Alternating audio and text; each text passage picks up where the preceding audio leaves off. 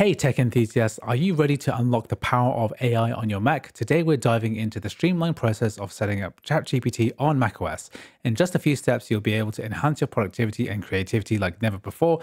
Whether you're a developer, a writer, or just curious about AI, this guide has you covered. So grab your MacBook and let's get started. So today in this video, I'm going to be showing you how to integrate ChatGPT into Siri and Apple Intelligence on a Mac, including logging into your ChatGPT Plus account so that you can bypass any usage restrictions. And this is going to make Siri and Apple Intelligence work a lot better, especially when you have longer language prompts working on macOS. So first thing I'm going to do is to make sure that we're on the correct version of macOS. So we need to be using macOS 15.3.1 or later. So make sure to upgrade if you haven't done so already.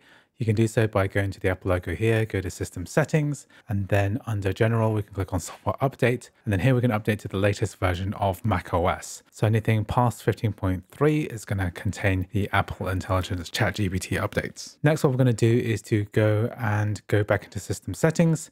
And then we're going to go and click on Apple Intelligence and Siri. So under this section here, we have the option here to integrate ChatGPT. So we have Apple Intelligence turned on, but we have this ChatGPT extension section here, which we're going to tap on now. And then here we have the option to use ChatGPT. So what I want to do is to click on the setup button, and then this is going to help to integrate ChatGPT into macOS. So what I'm going to do now is click next, and then enable ChatGPT. And what I'm going to do is also enable with an account, but I'll enable it first just to show you that it's working. And we can use ChatGPT by tapping on the command key on the Mac twice. So this will prompt us to open up Siri, and I'll enable this shortcut. And then I'm going to double tap on command again in order to type to Siri, and then we can type in a prompt. So here I'm going to ask it to write a story about a bear in the woods for a 6-year-old child. So here we have the option here. I'll need to use ChatGPT to write that. Should I go ahead? So I click here, use ChatGPT. And now it's working with ChatGPT and it's going to write that story for us. So this is just going to take a few seconds.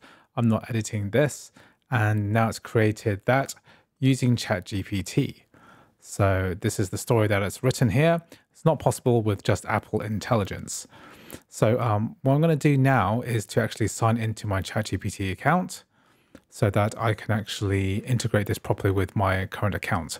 So I have an account already. If you don't have one, you can just create one on the ChatGPT website. I'm just going to log in with my account now. So I'm just authenticating.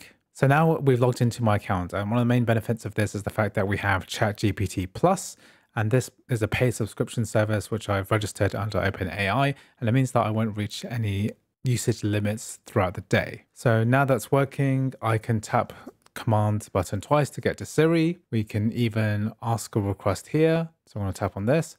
Hi Siri, can you write me an essay about the existence of God and whether it's plausible or not? So here it's asking us, do we want to use ChatGPT? Yes. And I'm just going to wait a few seconds for this to generate. I wonder how complex it's going to be. But basically we have this entire section here that's done. We can copy this request here. So that's how you go ahead and integrate ChatGPT into macOS. Thanks for watching, and I'll see you in the next video.